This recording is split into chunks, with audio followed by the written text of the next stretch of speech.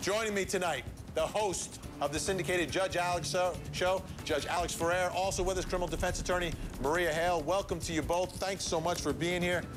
We're just going to look at all this evidence, and we're going to put it in a certain order so it makes sense in a story that I tell to the jury. You guys don't do that, do you? Well, there's always a... Be honest, there's a judge right here. He'll hold you in contempt. I know, and the Florida bar is probably watching too. There is a fine line between perpetrating a fraud on the court and planting seeds of reasonable doubt. And I believe that defense is walking that fine line, but who knows? We don't know. It is still early, so we'll find out. She's absolutely right. The defense has an obligation to test the state's case. Right. And in doing that, they can plant seeds of what if this, what if that. But what I'm talking about is basically getting down with your client and saying, this is what the state has. We've taken depositions, we know they don't have this evidence and they don't have this evidence, so why don't we craft a story that goes right into the holes that they don't have? That they can't do. Can't do that. All right.